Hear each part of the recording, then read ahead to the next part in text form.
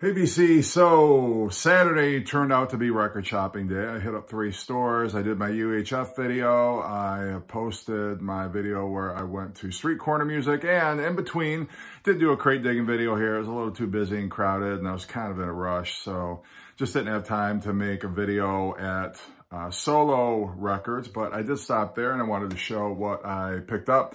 First thing I got is a cassette. This is John Lennon's Milk and Honey, but it's a little interesting because it looks like it's an import because this has got a sticker here, which the other kind that I have on Polydor Records does not have a sticker. It's just got your regular cream colored cassette shell.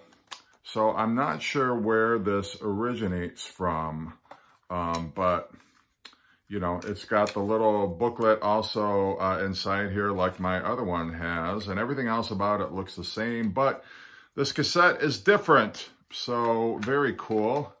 So couldn't resist picking that one up for $5. And I was just in a very 60s kind of a mood today after, you know, watching Cosmic Brian reminisce about his favorite 60s band. So I picked up some more 60s records today. This one is Groovin' by the Young Rascals. I'm not sure if this is a compilation because it's got a lot of hits on it. A Girl Like You, How Can I Be Sure, Groovin', You Better Run. Might not be, I'm not sure. I'm gonna have to look up the origin of this, but love the Young Rascals. Got some more Herman's Hermits. This is Hold On. Apparently they did a movie, which I was not aware of, I've never seen, but you can always find this one in pretty much any record store, but picked it up because the vinyl was in great shape.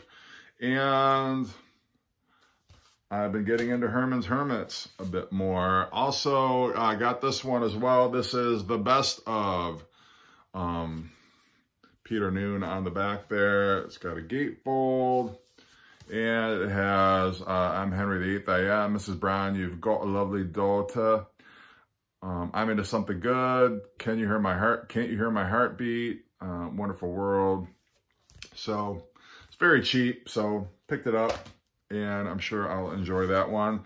Got another Jan and Dean. This is a live in person album. This is from songs that they recorded on the Tammy Show from, I want to say this was like 1964, but I know James Brown was on the bill. I think the Rolling Stones were also as part of the bill on this star-studded concert, but got this one just because I already picked up some Jan and Dean today and found it pretty cheap.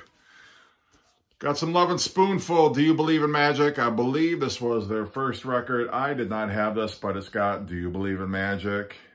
Did You Ever Have to Make Up Your Mind? Which is another great track. Younger Girl, love that song also. So found this one in great shape. So picked that one up.